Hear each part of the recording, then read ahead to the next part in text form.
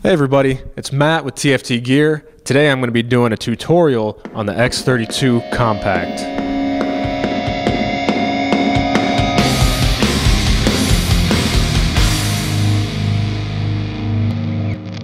So recently I got hired to replace the PA system in a church building. Now the building was used by many churches, many different groups. They have live music. So they needed something powerful, something flexible. They don't have a ton of inputs on the stage, so it didn't need to be huge. And also the front of house space where they run sound is fairly small. So it needed to be powerful, flexible, usable by multiple different groups, and have a small footprint. So for that, I got the X32 Compact. For the price range, there's really no beating it. They asked for some training. I trained several of them, but I thought this would be a really good opportunity to not only train them, put something online for them to watch, but also for anybody on the internet who wants some, fairly fundamental instruction on the X32 Compact or on the X32 in general. So really quick, we're going to do a tour of the board. So first you'll notice there are two banks of faders right here. So the left bank of 8 is used for the inputs mainly, also other things. The right is used for DCA bus outputs and your matrix outputs. So the X32 Compact, as well as the regular, does have 32 inputs. But of course this bank only has 8 faders, so if you're not familiar with digital boards, you may be saying, well, how does that happen? Well, on digital boards you'll be pushing a lot of buttons. So on the left side here, that's how you flip the faders to the inputs that you want. So 1 through 8 is on the first button, 9 through 16, 17 through 24, and then 25 through 32. Now the X32 Compact only has 16 inputs on the board itself. The other 16 I have programmed to come from the digital snake, which you do have to buy separately, but we got one. I got it installed side stage, and so 1 through 16 are coming from the digital snake, and then I have 17 through 32 coming on the back. So this mic I have plugged into number 1 on the back, which, like I just said, is actually number 17. So if I wanted to look at this microphone, I'd pull up, push the third button, right, which is the 17 through 24. Here you can see the meter on this channel moving. Also, all the faders are digitally controlled. So, you can change it on one bank and then go to the next one.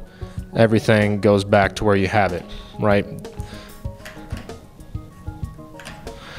So on each channel, you have a select button, a solo, and a mute. Now I hope you know what solo and mute does, but I mean, mute is obvious. Solo, you would push it, and then it would come up in your headphones for you to just listen to that channel. A lot of times when I'm running sound, I'm running sound with like 8 stereo channels of synth, and I never know what's coming from where. So that's a great use for the solo button. And then unique to digital boards is the select button. So up top you have what's referred to as the fat channel. It's basically the channel strip for every channel, and it only applies to the channel that you have selected.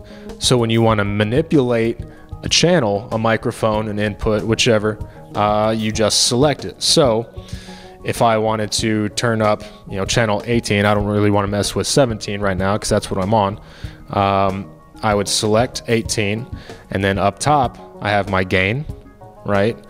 Next to it I have a low cut, which I can actually do that on channel 17. And really quick, the great thing about this board that I really like is you'll notice in each section there's a smaller button that says view on it.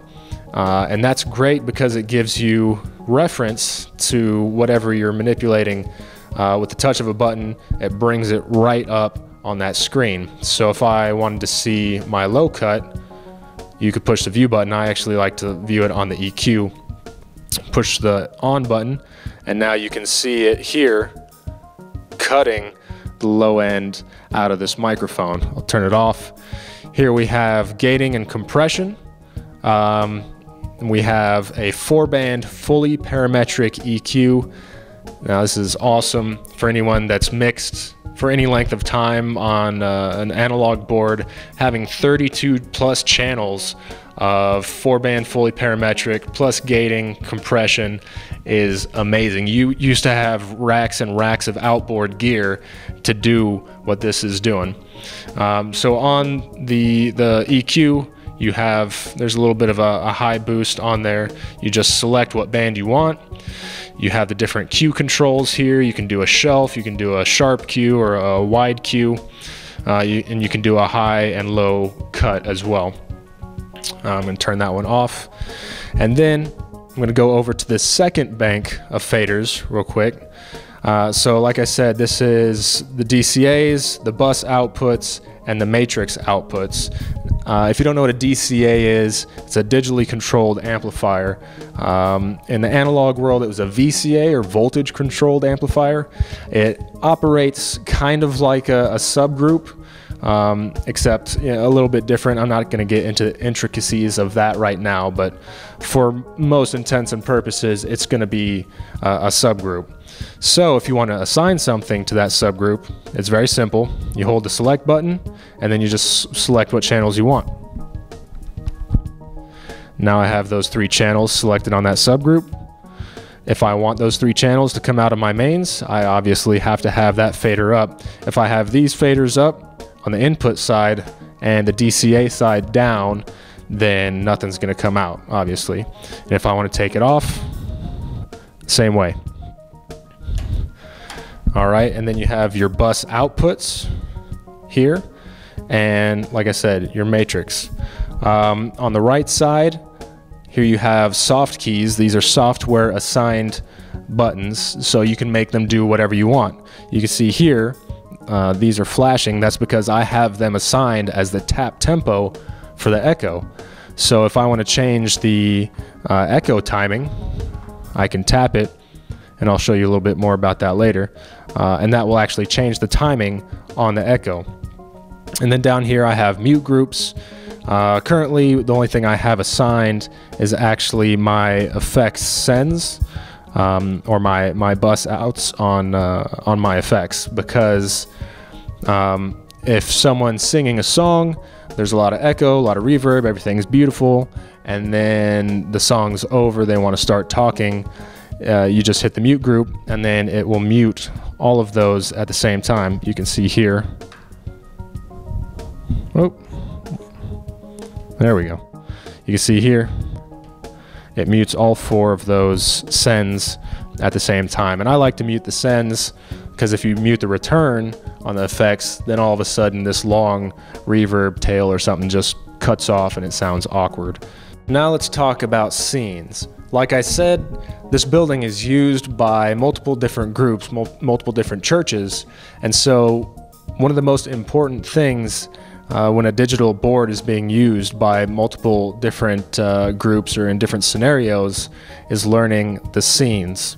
Now this is the recall or the saving of every setting on the board. So if you like your vocals set, the first 8, and you have perfect EQ and compression and everything set on those 8 channels, the next group comes in, they like their drums on 1 through 8, they completely change everything.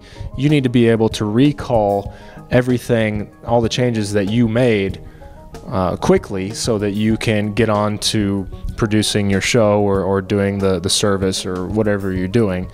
And luckily with digital boards, they make it super easy to do that. So I'm going to show you how. There's a section over here, the scene section. Like I said earlier, the view button is awesome. I love it.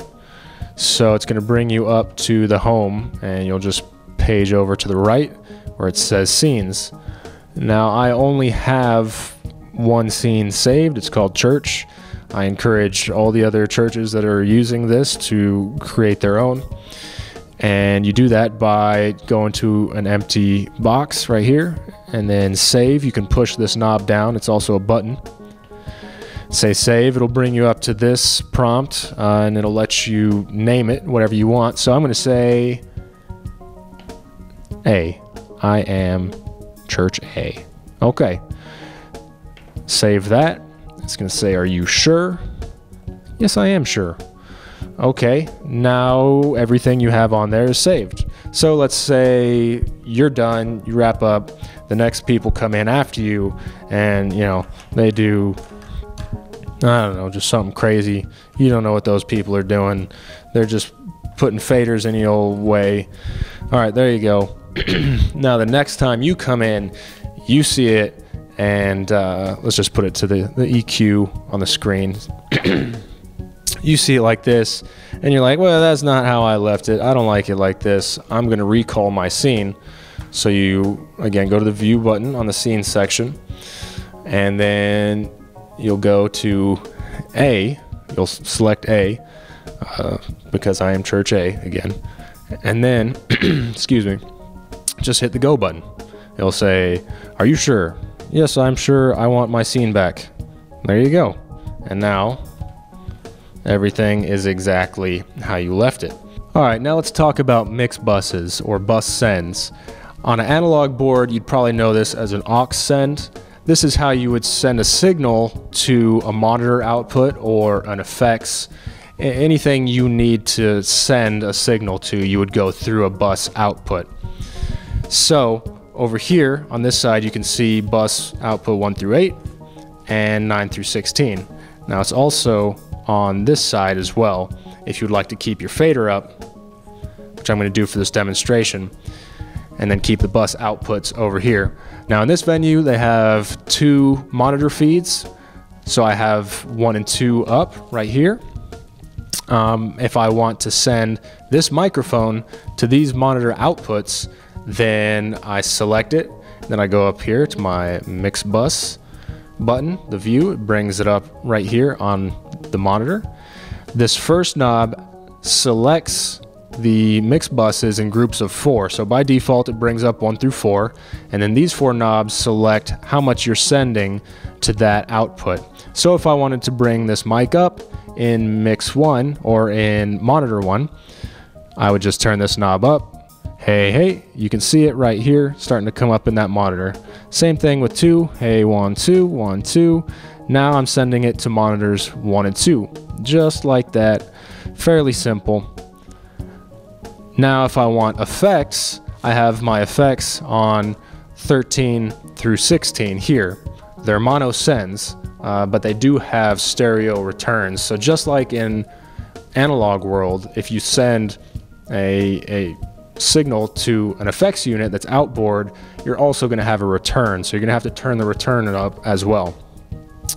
So if I want to send this vocal to, let's just say, a reverb or an echo, I'll show you how to do that. I'm actually going to put my headphones on real quick so that I can hear what I'm doing.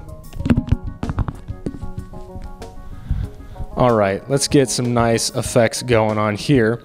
Like I said earlier, I have my mute group on my effects sends. You can see that these outputs are muted. So if I push this mute group, hey.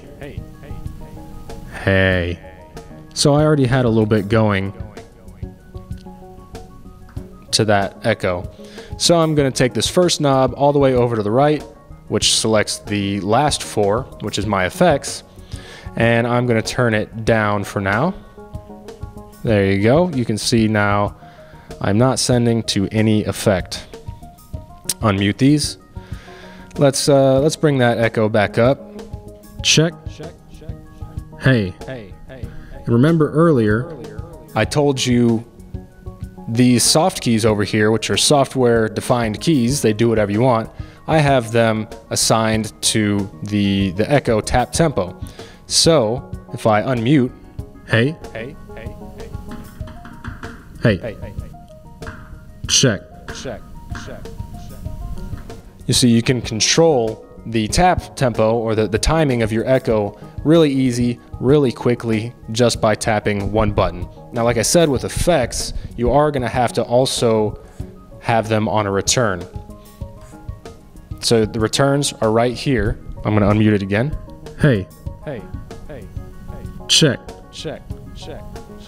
So not only do you have to have the bus outputs up, or the sends, but you also have to have the returns up on effects if you want to hear it.